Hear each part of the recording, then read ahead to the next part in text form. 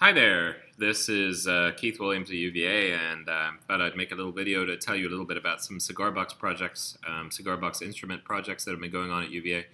Let me show off my little box first of all. This is a relatively simple little thing. Took me about 2 hours to make by myself, just using fairly standard tools, a Dremel tool, screwdriver, and some glue, and some screws. This one is built with a pre-carved neck from China.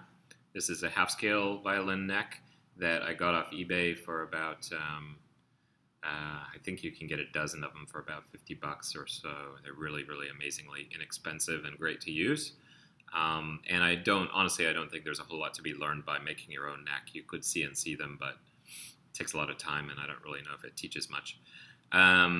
The real intrigue with these instruments, of course, is the acoustics and how the sound couples from the strings via the bridge to the body. So that's where I think the time should be spent if you're trying to use this as a learning exercise. Let's see, I had tuning pegs. Some students will 3D print their tuning pegs, but I find those to be pretty flimsy, so I just use standard tuning pegs. It works nicely, relatively easy to use. This particular one, let's see, I made pretty much everything. Let's see, I got I got a Halloween coffin box from Michaels for about $1, and that's what that is. I didn't do anything particularly special to make a sound hole. More conventional design would have F-holes, but a cavity this small, I don't think that makes really much difference at all, and so I just went with a sort of a circular hole.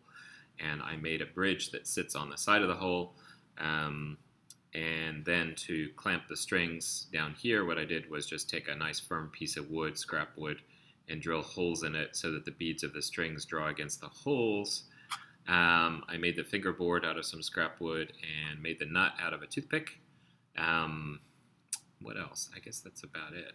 I decided to go with 3 strings because 4 strings would be too hard to play. This is such a small instrument, it's really actually hard to get your fingers around there. So this gives you fairly standard spacing there so that somebody proficient with violin could probably actually play this thing. So let me show you some other cigar box violins made by some of the students. So the way the project works is I give them a cigar box, just plain old cigar box. This one is a Fonseca Fábrica de Tabacos Cubano Limitado, whatever that means, from the Dominican Republic. And, it's nice to have an instrument that has a Surgeon General's warning on it, right? So what the students do is they start off with the box, and they tap on it.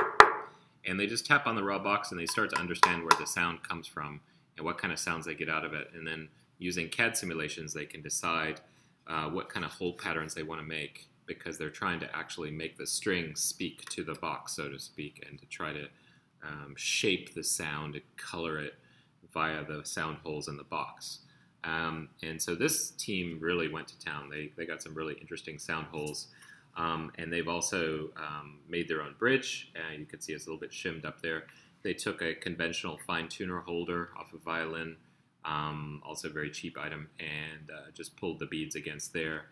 And they've got a inclined fingerboard here, which makes it really easy to depress the strings. And they made a nut out of some scrap wood, it looks like. So relatively simple.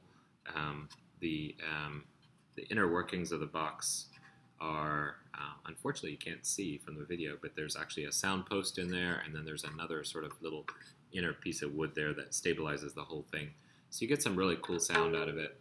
I don't know if, this one hasn't been tuned, but I don't know how well you can hear in the recording, but actually it sounds quite good. Something that a lot of the students don't realize until the very, very end of the project is that you need some sort of indentations on this side of the bridge just to allow the bow to pass. A lot of people think that sort of hourglass shape of a violin or cello is for some sort of fundamental acoustic reason. Actually, it's not. It's just to allow the bow to come and go on either side. And so that's a good learning opportunity for everybody to learn what's important and what's not important, what's less important. This team went with a more conventional or a less conventional sort of design. I guess you could say that their sound hole is more like a treble clef kind of thing. And you can kind of see how well these sound holes work just by tapping around. You get different sounds from different areas, which provides vibrational modes to which the bridge, the vibrations from the bridge can couple. So this works really, really nicely. Another nice design. This one's kind of similar to mine. Again, the beads are just drawing against a piece of wood. Here's another design made by some students. Is a little more conventional, symmetric hole pattern. And the nice thing about these big flaps here is that they give a really nice bass sound. And so that's it. Those are some sounds that the vibrations can couple to and really get some nice, deeper, resonant color. I haven't played this one, but it's actually quite nice. Playability is an issue.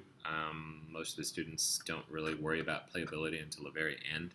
And so, the typical problems they have are with the fingerboard, not knowing how hard it's going to be to press the strings down. Also, the quality of the sound, I find, can often be greatly improved. The Q factor of the modes, if you want to think of it that way in a technical sense, can be improved just by putting a pin by the nut and perhaps also on the bridge, and that will usually give you better defined nodes. So students learn all kinds of things like that, and it's a really excellent learning exercise. So let's go back to my little box and see what it can play. I don't know how to play it, to be honest. It's so little. I don't know if I can hold it. I probably can't hold it like a violin. I guess I could hold it like a violin. Okay, well, my idea is to hold it like a little tiny cello. So let's see how that goes. There we go. And I think I would hold it like this, kind of dainty little thing. It's actually quite strong.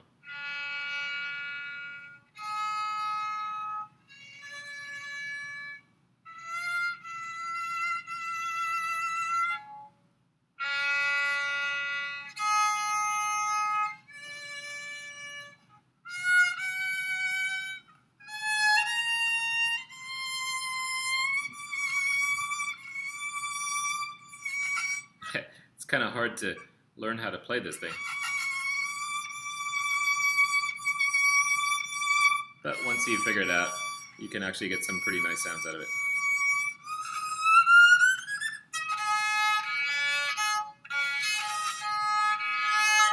So, it's fun. Fun for the whole family. You can make all kinds of different designs and learn a lot about instruments and learn about CAD, and hopefully remove some of the mystery of how musical instruments are made and why they sound so good.